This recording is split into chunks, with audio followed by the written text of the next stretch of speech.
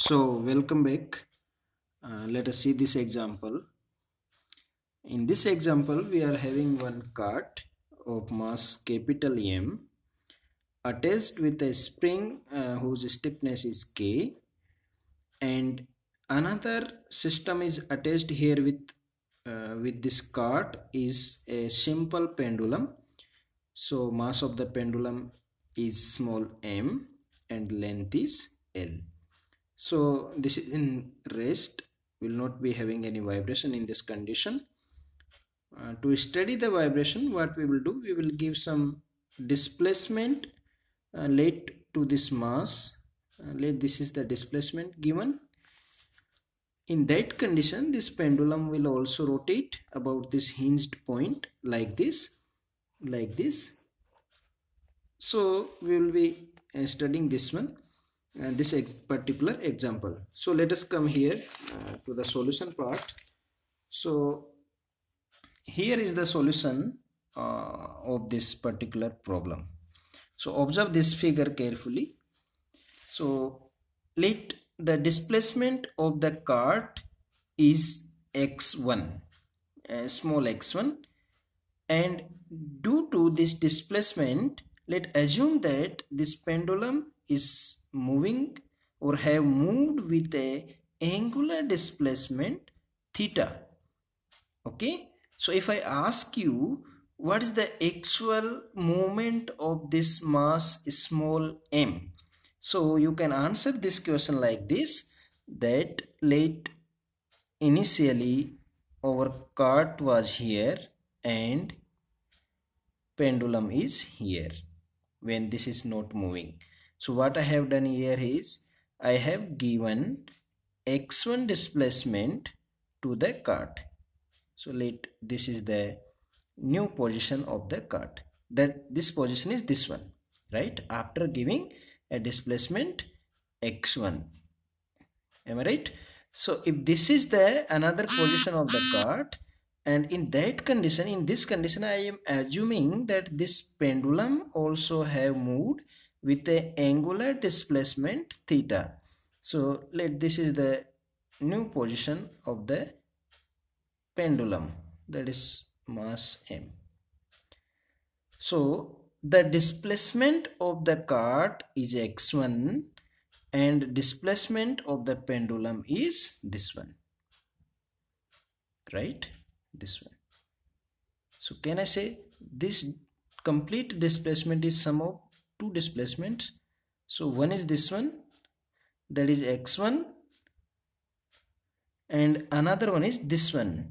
So how much is this one? This one, how much is this? If this length is L and this angle is theta 1, so how much is this one? L theta 1. So total is x1 plus L theta 1. So this will be required to us while solving the problem. So I have explained this one to you here only.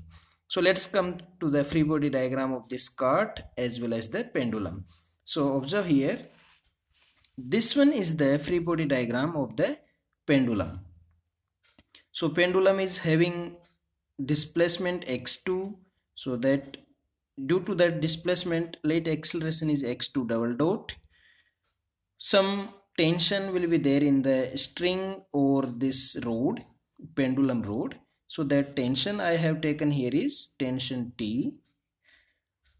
Due to this tension T, two components will come. One is T cos theta, because this angle is theta or theta 1. If I am taking theta 1, then I will be writing theta 1. So I have taken here theta. So I have mentioned this one theta, right? This angle. If this angle is theta, then this angle will also be theta. So the same angle I have taken here. So this component is T cos theta and this will be T sin theta. Now as we know, acceleration is in this direction, so in opposite direction we will be having one inertia force, that is m x2 double dot, and obviously self weight of the pendulum is mg. So this is the free body diagram of this mass small m. Now let's coming to the free body diagram of the cart. So we have given some displacement to the cart, that is x1. So because of that displacement, cart is having acceleration x1 double dot, and two components of this tension T. One is this side, this component, that is T cos theta, and another one is perpendicular to this one, that is T sin theta. And as the motion of this cart is in this direction, backward direction, so in opposite direction it will be having inertia force, that is mx1 double dot. And another one force is here, that is spring force, this one. So if x1 is the expansion in the spring, then spring will put an opposite force, that is k into x1. So these are two free body diagrams. So let me write the D'Alembert's equation here. So first I am writing D'Alembert's equation here for this one, for simple pendulum. So observe here carefully, because we can write the equation in different forms. So if this x2 I am taking here, that's the, if this is one of my coordinate, then what I will do, I will write the equation in this direction, means in horizontal direction. I will be writing the equation, because this pendulum is moving at this instant when this angle is theta. At that time this pendulum is moving in this direction with a displacement x2 or acceleration x2 double dot. So I have written the equation here. That's the sum of all the forces in this direction, including the inertia force, must be equal to 0. That's what D'Alembert says. So m into x2 double dot. So I'm taking positive in this direction because my pendulum is moving in this direction, right? So m x2 double dot plus t sin theta equal to 0. We can see here, if we want to calculate the value of t, then we can vertically balance this mass. So sum of all the forces vertically downward must be equal to sum of all the forces acting vertically upward. So here mg must be equal to t cos theta. So that's what I have done here, t cos theta equal to mg. Let's assume that for a very small angular displacement theta, cos theta can be taken as 1. So t is equal to mg. So in this condition, our equation will become mx2 double dot plus mg sin theta, this sin theta, and sin theta of course can be written as theta. So mx2 double dot plus mg theta equal to 0. This is one of the equation from this free body diagram we are getting.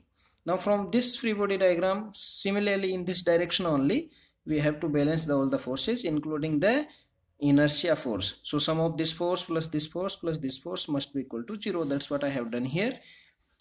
mx1 double dot plus kx1 minus t sin theta. So mx1 double dot, observe here, plus kx1 minus t sin theta equal to 0. Now putting the value of t, that is mg from here. So mx1 double dot plus kx1 minus mg, and writing sin theta as theta. So mg theta equal to 0. Okay. So these are the two equations we are having, this one and this one. Now something important is here. Please look at this carefully. What's that important one? That important one is, what is the degree of freedom of this particular example? So degree of freedom is 2, as you can easily find out this one. So my next question is, what are those two? So that's very important. That depends upon you, what are the degree of freedom you are taking. So if you're taking x1 as 1 degree of freedom and theta, this theta as the another degree of freedom, then your equations must be in these two coordinates only, that's x1 and theta. If you're taking x1 as one of the degree of freedom and x2 as another degree of freedom, then your equation should be in terms of x1 and x2, right? So we can write this equation, these two equations, in different forms. Look at here. If I am taking coordinate x1 and x2, so what I will do, I will simply look at this equation and I will make sure that in this equation only x1 and x2 must be there, and this theta is something different. It should not be there. I have to replace this theta with x1 or x2, right? So this one only I have done here. Look at this point, mx2 double dot, this one, plus mg I have replaced this theta with x2 minus x1 divided by L. How does it come in here? Observe here, we already have mentioned, we have written this one here itself. Here, look at this diagram. How much is this length? This one, that is L theta 1. How much is this complete one? From here to here, that's x2, right? So if I subtract x2, if I subtract x1 from x2, then what I will get? This one. Observe here, I'm writing this equation again. How much is this distance? This one, this is x2. Am I right? So how much is this one then? So x2 minus x1, this one I have to subtract, right? x2 minus x1. So x2 minus x1 is this one, but this is L theta 1. So can I write equal to L theta 1? So this is how we get the value of theta 1. That is x2 minus x1 divided by L. That's what I have done here, right? So now you can observe in this equation we are having only x2 and x1. That's it. So these are our two coordinates, x1 and x2. Similarly, in this equation we should not have theta. We must replace theta by x1 or x2. So again, instead of theta I have written this one. So these are two equations we are having in which our coordinates are x2 and x1. x2 and x1, right? So x1 and x2, that's it. So these are our two coordinates or two generalized coordinates. Now if you are willing to give generalized coordinates as x and theta, or x1 and theta, if you don't want x2, you want theta, so replace x2 with theta, or in terms of x1 and theta. So that's what I have done here. Look at the first equation, m x2 double dot. So x2 must be replaced because our coordinates are x1 and theta only, right? So x2 must be replaced by either x1 or theta, or by a combination of both. So see here what I have written here instead of x2, that is x1 plus L theta. From here only this one, L theta 1 plus x1 must be equal to x2, complete one, right? So as this is acceleration, so I have mentioned in terms of acceleration, plus mg theta equal to 0. So this is our equation 1. And now look at the second equation. X1 is our coordinate, x1 is our coordinate, and theta is also our coordinate. So this equation we can keep as it is, right, without any change. So now look at carefully in this equation, what are the coordinates we are having? We should not have any coordinate except x1 and theta. So x1 theta, theta x1 and theta, that's it. So we are having only two coordinates here, that is x1 and theta, and here x1 and x2, that's it. Okay, so this is how we can formulate the equation. Now what we have to do here is we have to put, like in this particular set of equations, we have to put x1 equal to, let some capital X1 or capital A1 sine omega t, and another coordinate theta equal to, let some phi sine omega t. So this is how we have to solve these two set of equations. And here what we have to do, here also we have to put x1 equal to a1 sine omega t, and x2 equal to a2 sine omega t. Okay, so is this clear?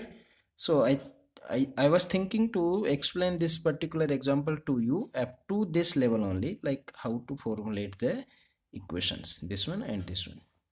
So I hope this is very pretty much clear to you now. If you have still any doubt, please you can comment in the comment box. Thanks for watching. You may subscribe to my channel, uh, and you may press the bell icon. It will be helpful to you when I will be uploading new video. Okay, thank you so much.